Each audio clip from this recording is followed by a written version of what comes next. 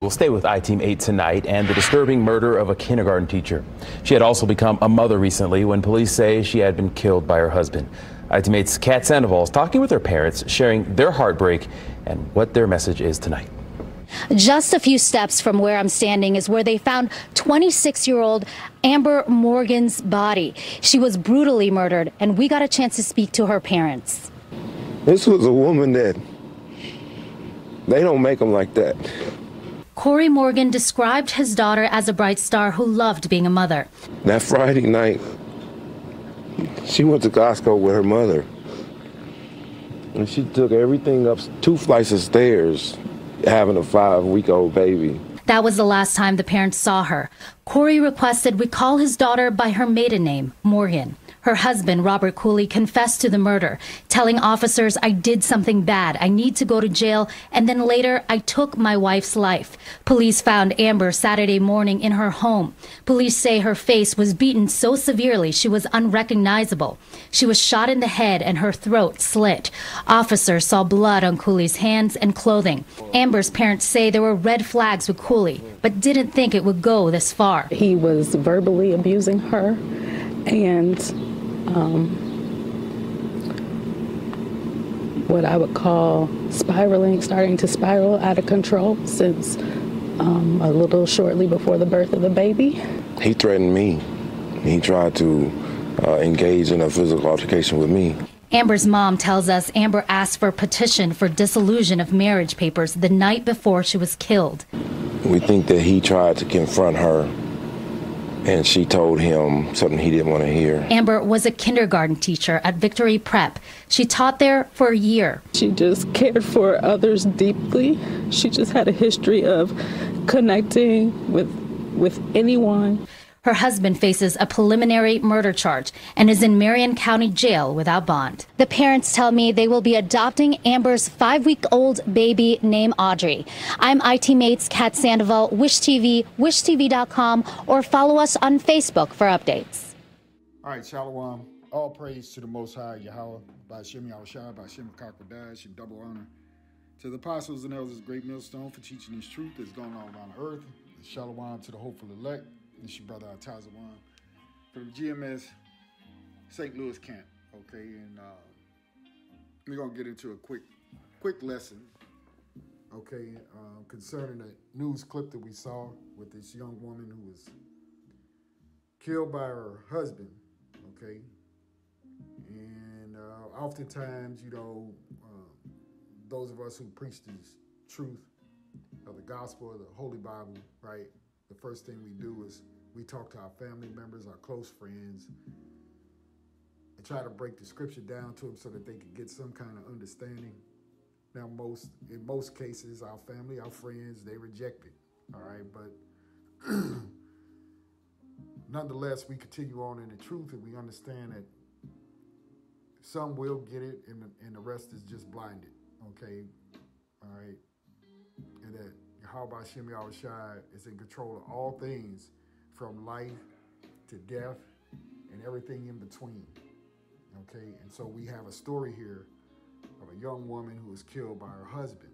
All right, she was a kindergarten teacher, and she had just had a child. They had just had a child. Okay, and he beat her beyond recognition, according to the report that we saw. Shot her and then slit her throat, okay? And that right there is vengeance, okay? That's just not a normal way that people are taken out, if you will, all right? So we're gonna get a few scriptures and we'll close out, all right? As always, we bring these types of things out, all right? So that those who do watch, that you can not only watch, but learn. Okay, and that's what these, you know, YouTube videos are about, is to teach you, you know, that now you're living in a time where really there is no such thing as safety other than being protected and having a hedge, you know, round about you from Yahweh Shem Yahushua, okay, especially if you have a man, a righteous man in your life, you know, be it a wife or be it children, you have a righteous father, all right, who still prays for you, even though you can't get it and understand it right now. Maybe the Lord will protect you anyway, okay, until such a time as he does wake you up before it's too late, right? But again, all things are in the hands of Yahweh Shem Shai. So let's go over real quick to Ecclesiasticus. I have it pulled up right here in front of you, which is in the Apocrypha, also known as Sirach, chapter 39. We'll start right here at verse 25. And it reads, "For the good are good things created from the beginning, so evil things for sinners. The principal things for the whole use of man's life are water, fire, iron, and salt, flour of wheat, honey, milk, and the blood of the grape, and oil, and clothing. All these things are for good to the godly. So to the sinners, they are turned into evil." All right. So a lot of the things that the Lord put here on earth, and we're speaking specifically to Jake. You know how to take the good things of the Lord and turn them into wickedness, right? Going on, it says in verse 28, "There be spirits that are created for vengeance." And it appears that this man was a spirit created for vengeance against this young woman. No matter how young, how pretty, no matter how much her parents doted on her and she was a good person. I mean, it's almost the same story that you hear every time somebody's taken out in a vicious manner. You have their family members tell you how great of a person they were. Well, obviously, the Heavenly Father had something against her, okay? And we're not insensitive to the loss of people, right? But it is to show you how the Heavenly Father works. Because we've been fed so many lies growing up in the so-called Christian church, in the black church, and so on and so forth, all right? That the Lord only does good in your eyes, right? So you have to come to the understanding that the Lord controls everything. And he says that in the word, right? In the scriptures. Okay. Going on, let's start again at verse 28. "There be spirits that are created for vengeance, which in their fury lay on sore strokes." Right? They're here to bring about punishment. All right. Spirit jumped on that man to do what he did, if you want to say it that way. Okay. But those spirits are created for vengeance against certain souls. All right. Going on, it says, "In the time of destruction, they pour out their force and appease the wrath of him that made them." So who made these spirits in the earth? Yahweh Shem Shai, the Lord, all right? Made these spirits to come out and do the things that he wants them to do. And the spirits don't refuse to do it, right? They can't. You see? So every time we see something like this, if you're awake, right, knowing the truth that is, then you know that it is the work of the Lord. All right, we're going a little bit further here. In verse 29, it reads, "Fire and hail and famine and death. All these were created for vengeance." For whose vengeance? Yahweh Shem Shai. Especially we're talking about you Israelites out there, you so-called Negroes, Latinos, and Native Americans. Okay? All right? These spirits were created, all right, to get that vengeance, all right, for Yahweh Shem Shai. Going on to verse 30, it says, "Teeth of wild beasts and scorpions, serpents, and the sword, punishing the wicked to destruction."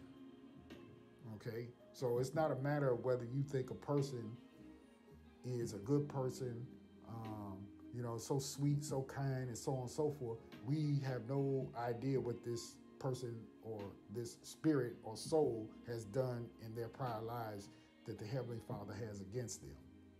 Okay? And this is why it's important for you to repent.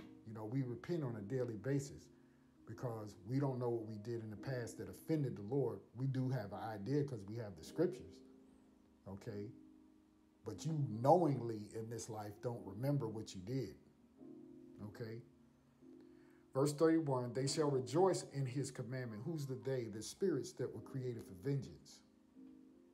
They shall rejoice in his commandment, and they shall be ready upon earth when need is. And when their time is come, they shall not transgress his word. Right. So whatever the Heavenly Father created these spirits to do, that's what they're going to do. And they will not, they will not disobey the Lord, no matter how many times you heard your pastor say Satan was kicked out of heaven and he took a third of the angels and they came into the earth. They all rebelled against the Lord. There's no such thing. All right.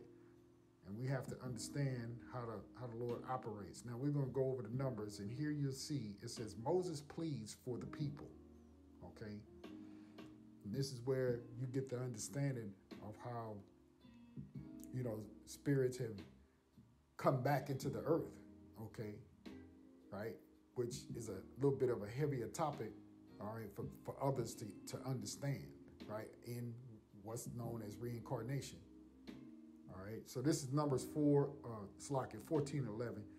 And it reads, and the Lord Yahweh said unto Moses, how long will this people provoke me, and how long will it be ere they believe me for all the signs which I have showed among them?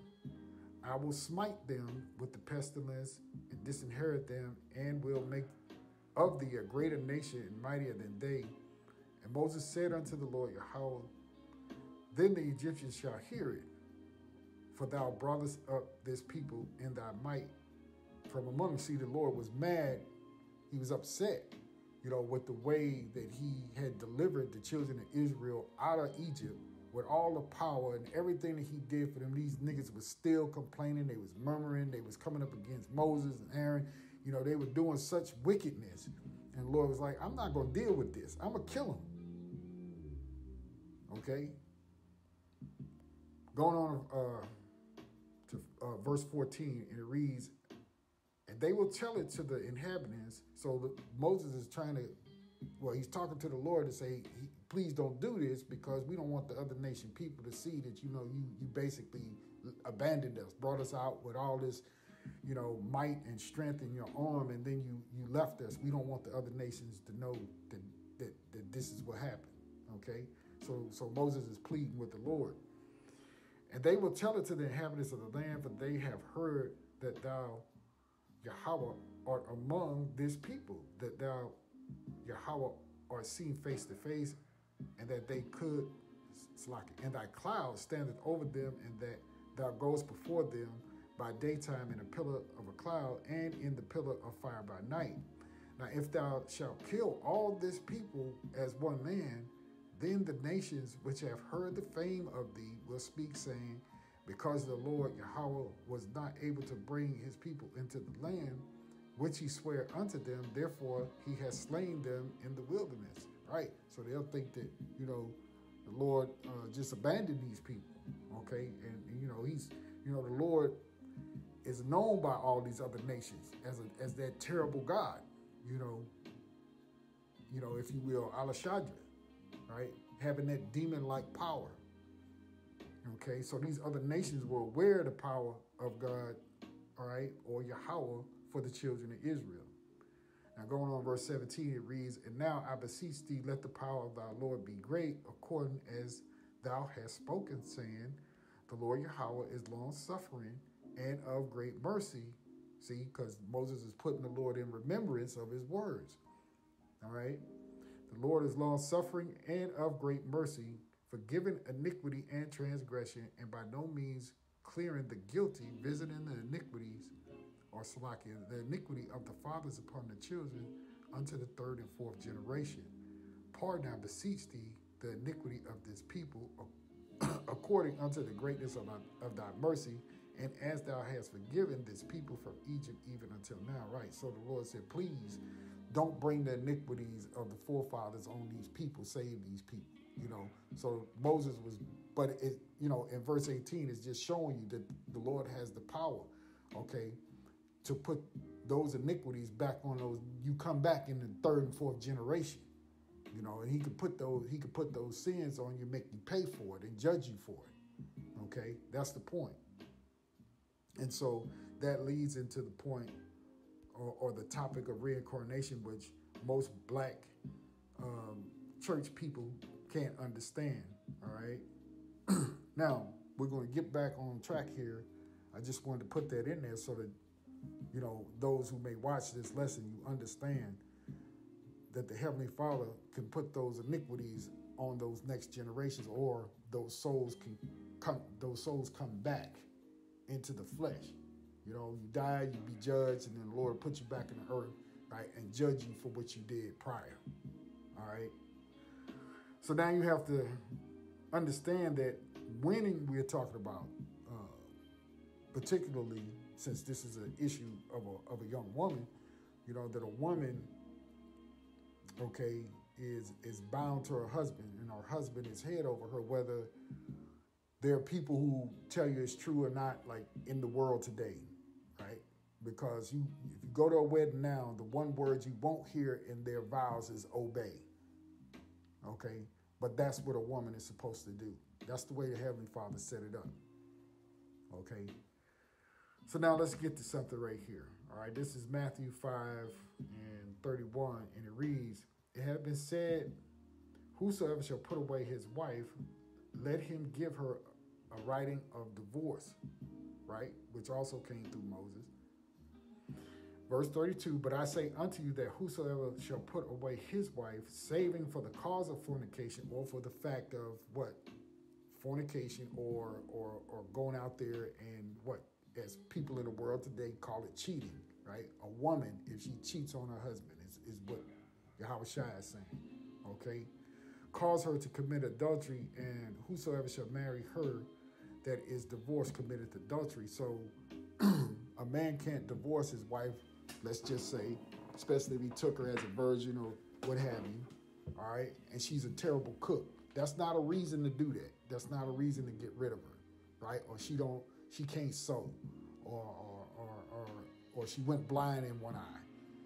Okay, that's not a reason, but there is a just reason, and that is if your wife goes out there and commits adultery against you. That's a reason to divorce her.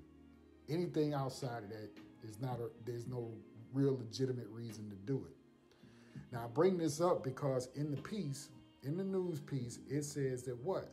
She served him or gave him a notice, I believe, of what? Wanting to disannul the marriage. You see? And a woman is not authorized to divorce her husband.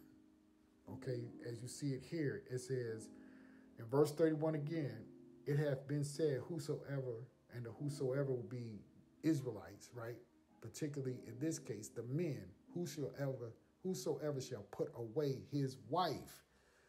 So a man can do it for the cause, as Yahushua said, of fornication, but a woman can't put away her husband.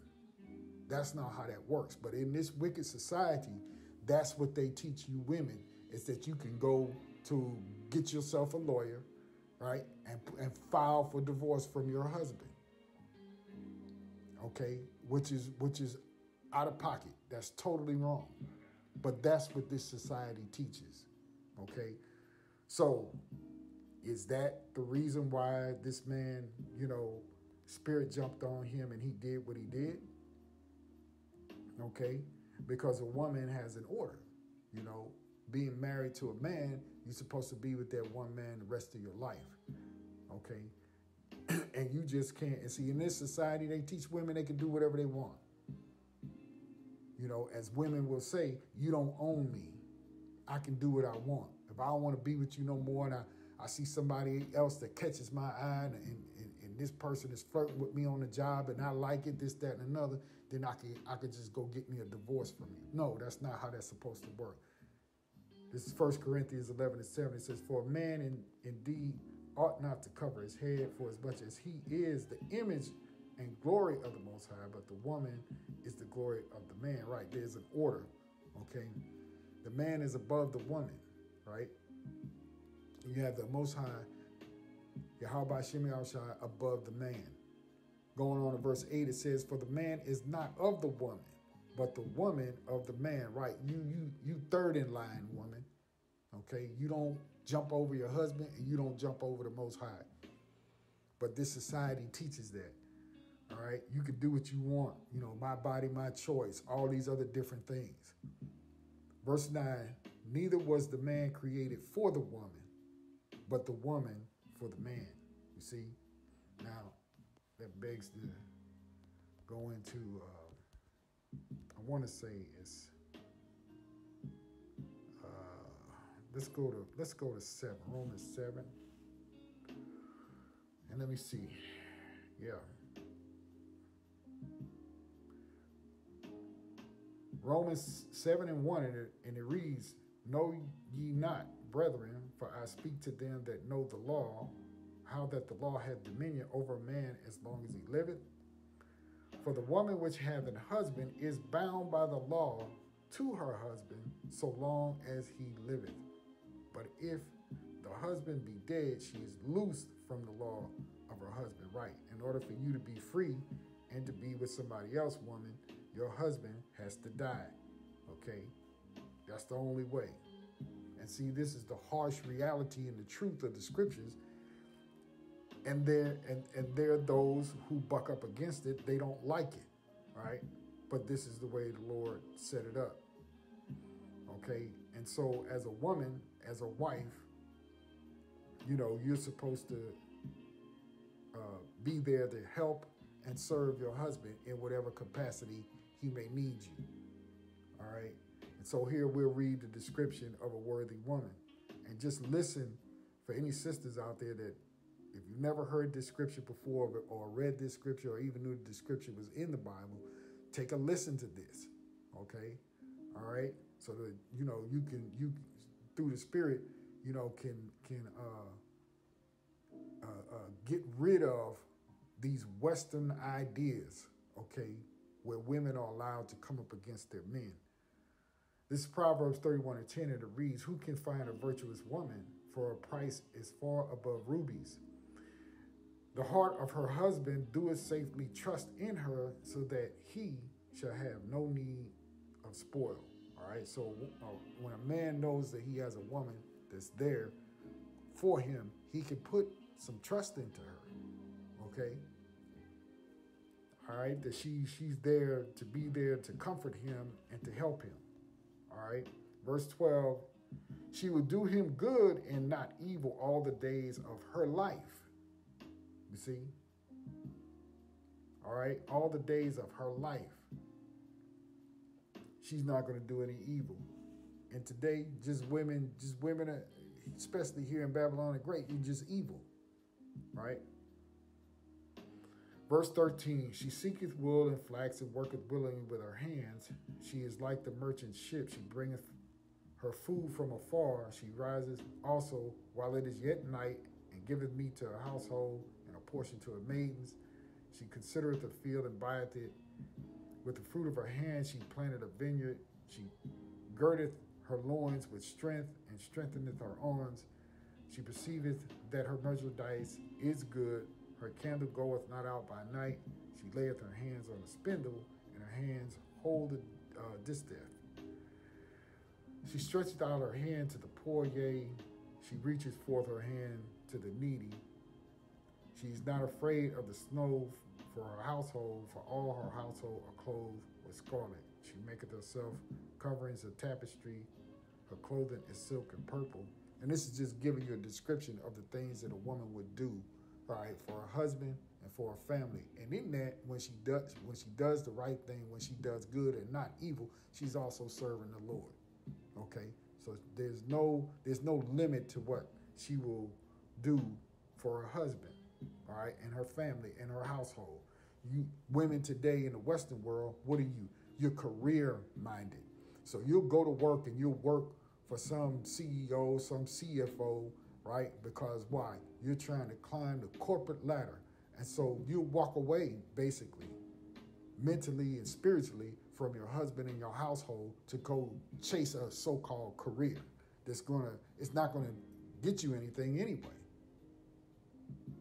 You should be looking at it, right, as your husband and your family is more important than any brass ring they could stick in front of you and tell you ought to reach for it. Okay?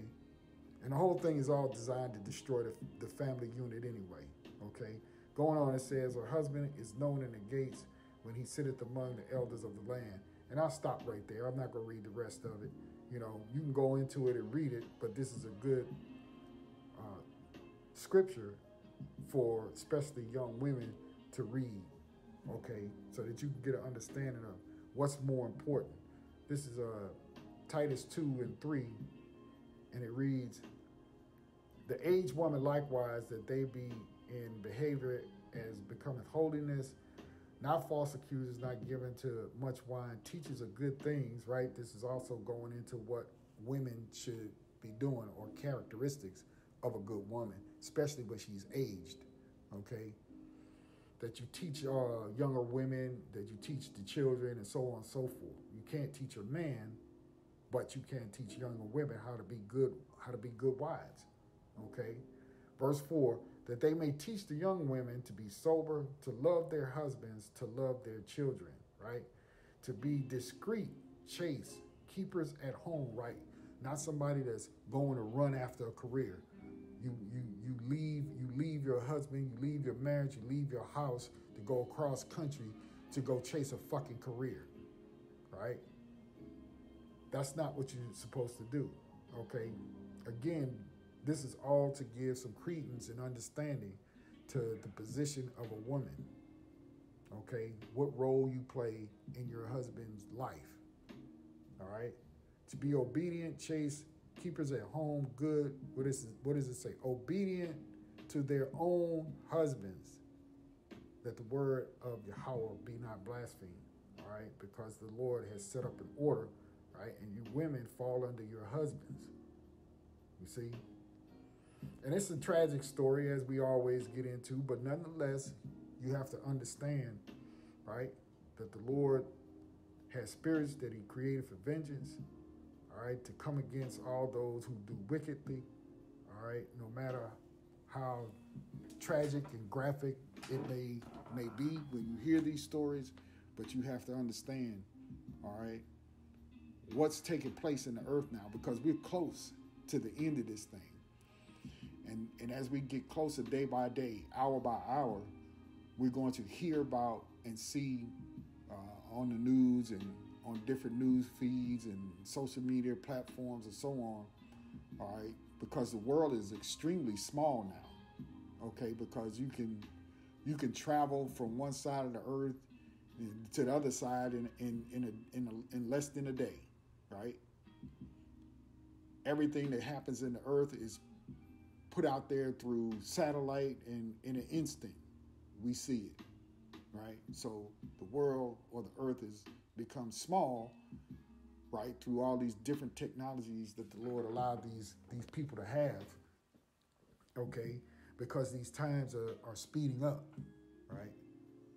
And so we see these things and we report on them because time is short and you need to get the understanding as best you can. All right, this is Zephaniah 3:5, and it reads, the just Lord, right? Honorable, majesty, right, correct, exact, okay? The just Lord is in the midst thereof. He will not do iniquity. Every morning doeth he bring his judgment to light. He faileth not, but the unjust knoweth no shame. You see, so the Lord is responsible for bringing judgments, all right, every single day, okay? And sure, it's a hurtful thing, but when you understand the scriptures, it all makes sense to you. Like most people, they get emotional about things and they don't understand how something like this can happen. Well, all you have to do is search the scriptures and you'll find out how and why, and particularly the time in which you're living in now, okay? You'll understand what's going on. So you have to pray